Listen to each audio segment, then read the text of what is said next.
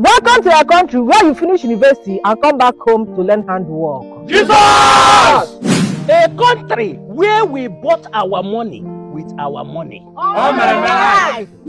A country where nothing goes up and comes down except manhood. A country where Ashawo has a baptismal name.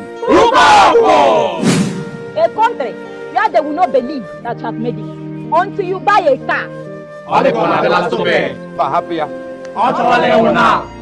A country where cows are our senior citizens. A country where a 70-year-old man is considered a youth.